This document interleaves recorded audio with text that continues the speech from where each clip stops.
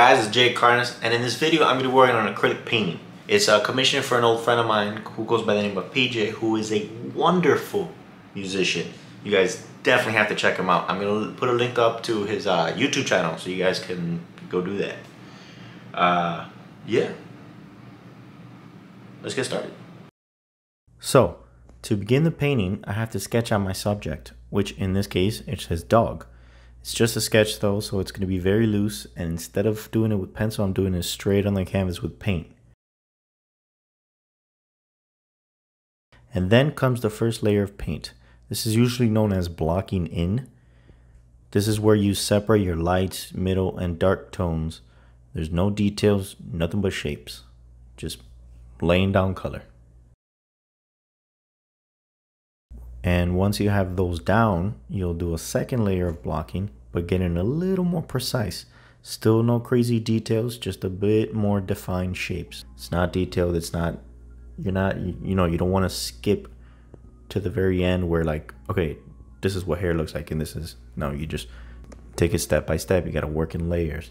The great thing about acrylic paint is that it dries fast. So working in layers is super easy, and that's exactly what this is, just working in layers. First the dark layer, then it gets a little lighter and a little lighter and a little lighter.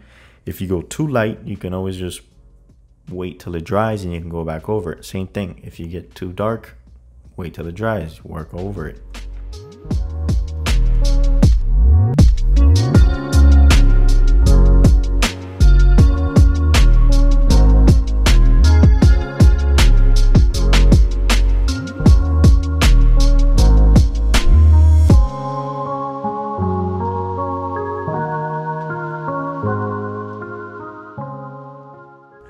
To get the subtle look of the inside of the ear, I had to work wet on wet, which means I had to keep layering the paint before it dried so I can get that nice soft blend and make it look like it's kind of like faded in the background.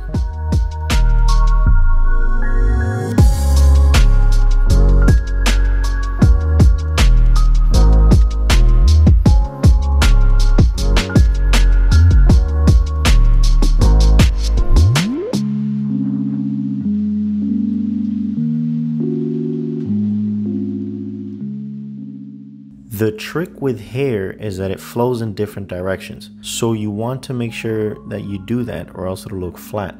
You also don't want to paint in every single individual strand of hair.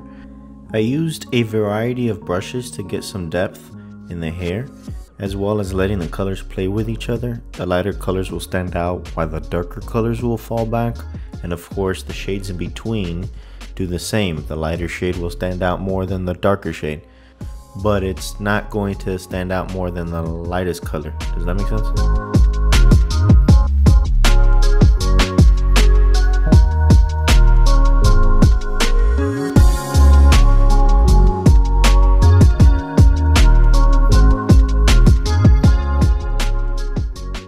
I'm going to be using quite a few brushes, and as for the colors, I'm using raw sienna, burnt umber, burnt sienna, alizarin crimson, titanium white, ivory black, and yellow ochre. And of course, all of the materials I am using to make this painting will be listed in the description below. For those of you that are interested, please make sure you check those out.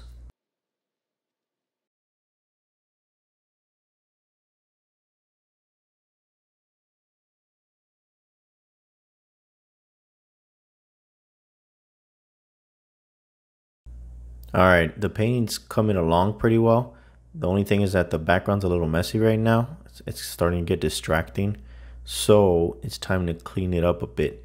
He wants to keep the background white, so I'll do a thin layer of white for now, and then I'll add in the finishing touches later.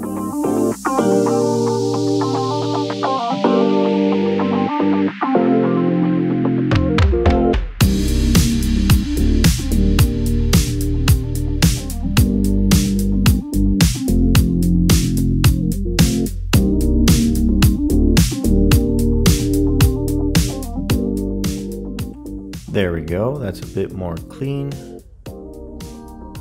And now it's time to get a little more detailed. I'm going to be pulling out the small brushes here in order to get those tiny hairs and to add in all those highlights I talked about earlier to make it look like individual strands and make the painting really pop.